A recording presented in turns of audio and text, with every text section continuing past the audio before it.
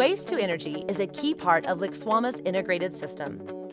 To save landfill capacity, we combust refuse, or trash, reducing its volume by 90%, while also producing renewable energy that powers our community.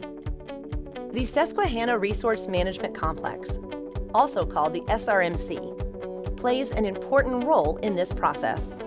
Located in Harrisburg, the capital city of Pennsylvania, this waste-to-energy plant burns trash 24 hours per day, 7 days per week, processing up to 850 tons of material each day.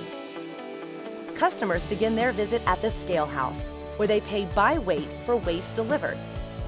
Smaller customer vehicles and construction demolition haulers proceed to a separate transfer building to unload.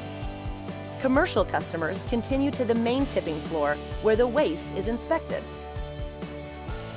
Waste is pushed into a storage pit, where it is mixed by a grapple to ensure even combustion before feeding it into one of 3 boilers, burning the waste at a minimum of 1800 degrees Fahrenheit.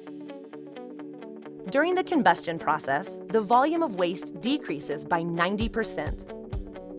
After combustion, ferrous metals are separated from the ash and sent to market for recycling. Burning the waste also provides clean energy in the form of electricity. Water tubes surrounding each boiler create steam. The steam spins a turbine that is connected to a generator with a 23 megawatt capacity. The plant uses a small amount of electricity, while the remaining energy powers state capitol buildings.